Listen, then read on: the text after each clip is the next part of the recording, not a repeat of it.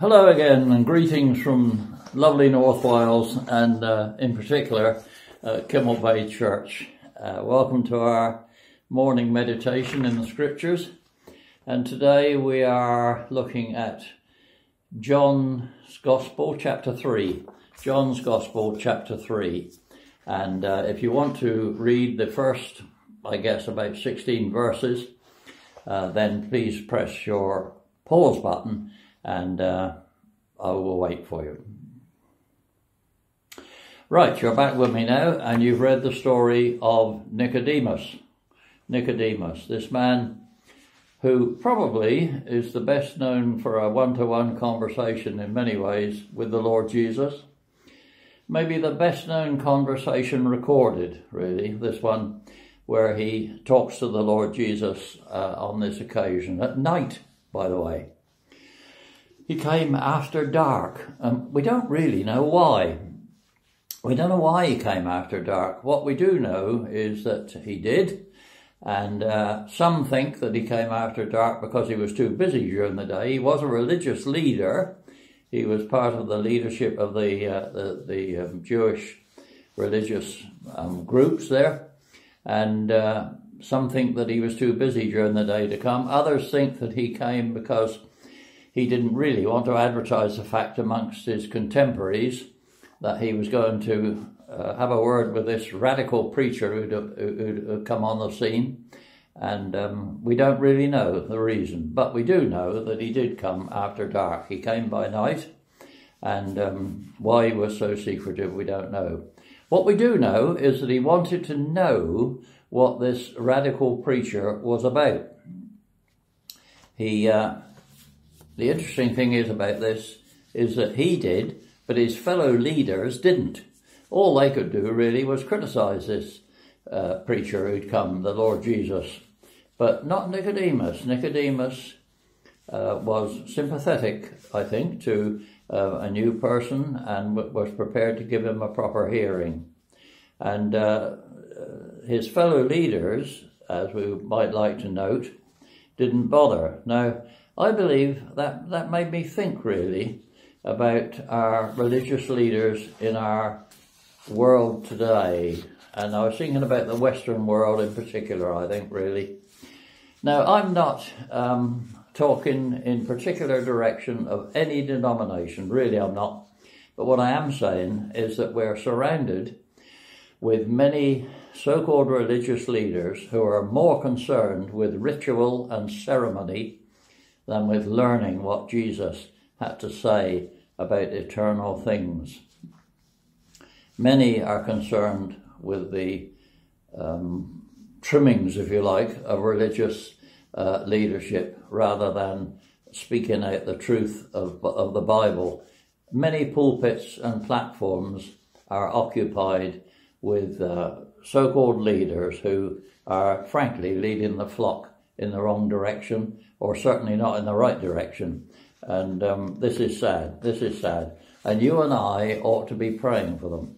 We ought to be praying, not just standing on the touchline and criticising and saying, oh dear, and giving thanks for what we are and all the rest of it. No, we ought to be praying for them. We ought to be praying that the Lord will draw them back to true biblical exposition so that the flock, us, may learn properly what Jesus had to say and what he meant by what he had to say.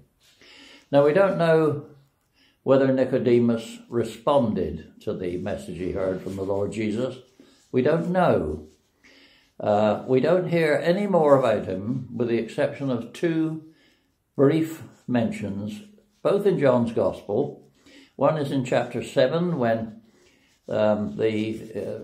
Nicodemus's contemporaries were criticizing the Lord Jesus, and Nicodemus stood up for him and said that surely they should hear a man before they criticize him and condemn him. He was all for justice for this man, this preacher who had appeared on the scene.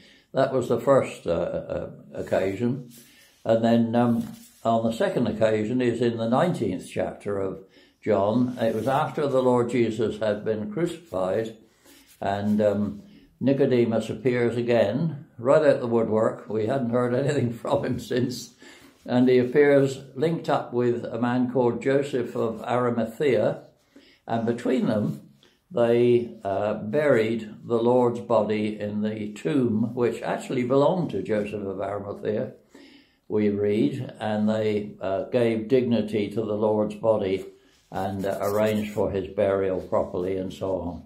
That's the only mentions we've got of Nicodemus, as far as I can see, and I think I'm right in saying.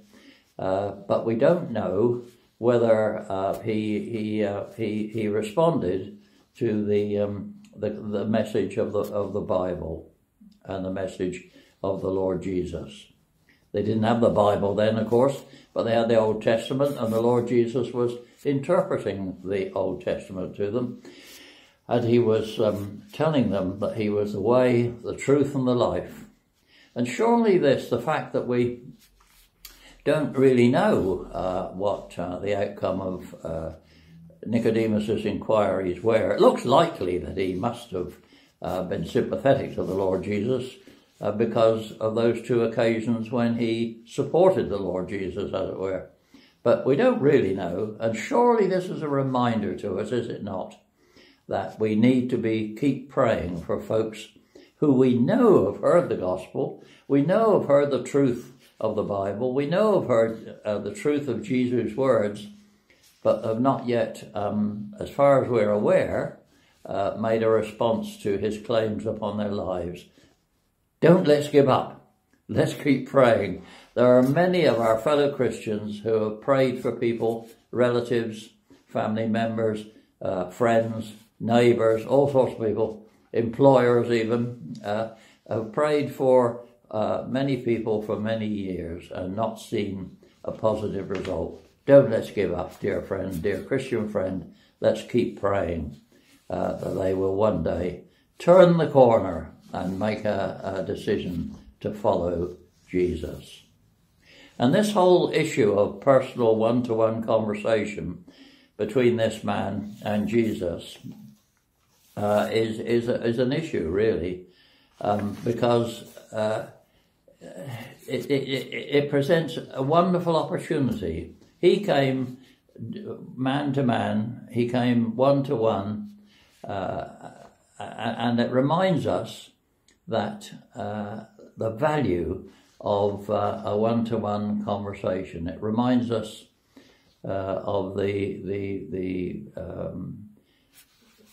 way that concentration is made, really, when there's just one-to-one. It's an issue that we can reach folks so much easier in a way on a one-to-one basis. I'm searching for words here to try and put this into the meaning that I want. And so often on a one-to-one basis, we can share the opportunity to give an account of how we personally came to the Lord Jesus, how we personally came to faith.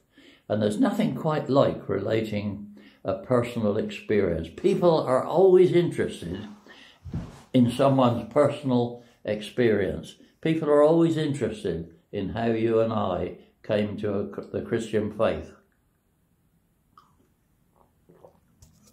They don't always respond to mass sort of approach, but they do tend to respond so often to a one-to-one testimony. That's the word I want. One-to-one testimony of how the Lord Jesus came into our lives. Nicodemus has gone down in history.